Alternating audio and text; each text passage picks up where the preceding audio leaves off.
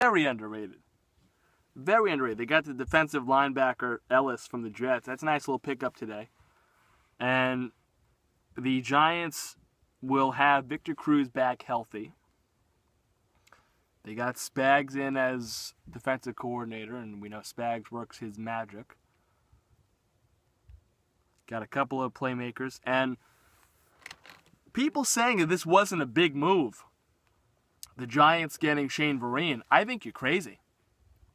I am so in love with this move for the Giants. This is a big, big playmaker. This is a guy who knows how to win. He's coming from the Super Bowl champion Patriots.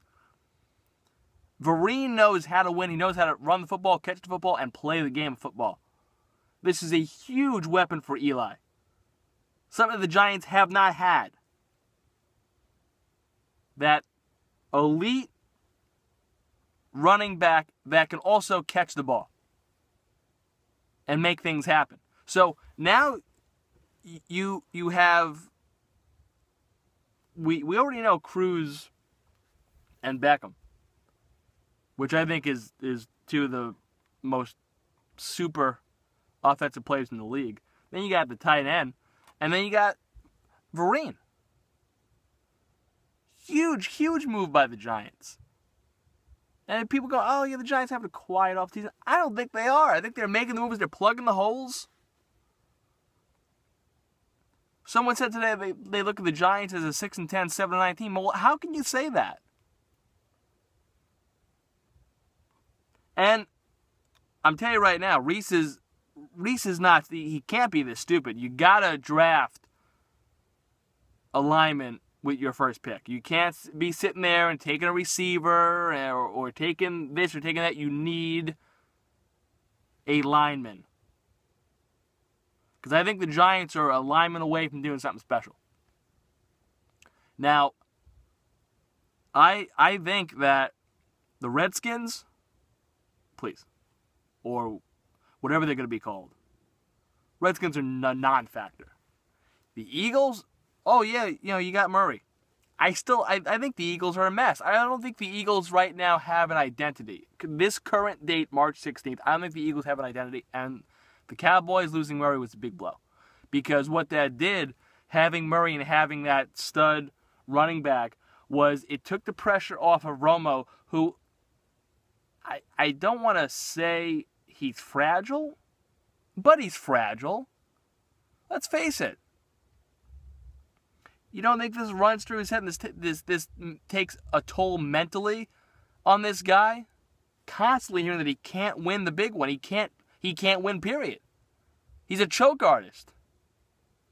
And now he doesn't have that big stud to hand the ball off to and run and get him out of trouble. So I think Romo is going to also take a step back. And you watch. Romo takes a step back, team starts losing. Dez will be the most unhappy person in the world, and Dez ain't coming back 2 years from now. I think the Giants are the team to beat in the NFC East. If you ask me right now, again, gun to my head, March 16th, 2015, the New York Giants are the team to beat in the NFC East. Am I going any further? We'll talk about that in August. This current date, March 16th, the Giants are the team to beat in the NFC East. Hands down.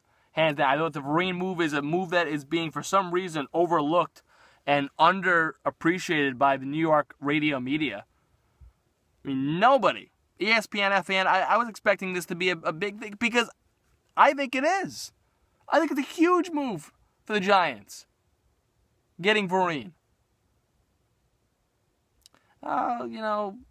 Nice little move. Nice little move. It's a great move by the Giants. Huge. Their offense is so stacked. This offense could give Seattle's defense a run for their money. This Giant offense is that good. It's deadly. The Giants offense has the ability this coming season, 2015, to be one of the best ever. It is scary good. It is so explosive. So explosive. Eli's got to be Eli, which, that's another thing. Eli last year was not the problem. People going, oh, well, they got all these weapons, but they have Eli as the quarterback. So? Listen, you Giant fans are bitching about Eli, who's a 2-time Super Bowl MVP. The Jets have Geno and Ryan Fitzpatrick. Come on. You Giant fans are so spoiled. You got one of the best quarterbacks in the league. Is he elite? No. Is he the greatest of all time? No. But he wins when he has to win. And him and Tom, they've shown twice.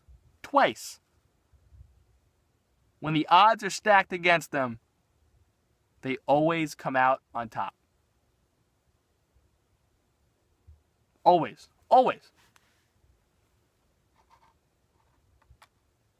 NBA talk after this next segment, Soriano Network.